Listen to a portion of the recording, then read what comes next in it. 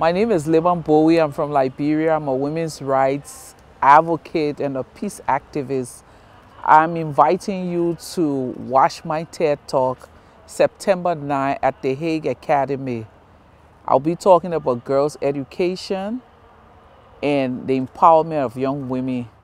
When these girls sit, you unlock intelligence, you unlock passion, you unlock commitment, you unlock focus, you unlock great leaders.